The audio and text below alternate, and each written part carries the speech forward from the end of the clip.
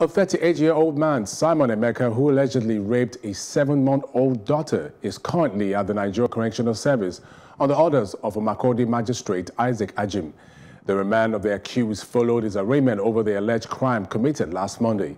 Prosecutor Sergeant Friday Kanchio informed the court that the matter was reported to the police by one Josephine Haber, who she said heard of the sad incident when she went to Gestic Hospital with a child for treatment and saw one Mrs. Favor Emeka crying before a nurse that her baby was raped by her husband.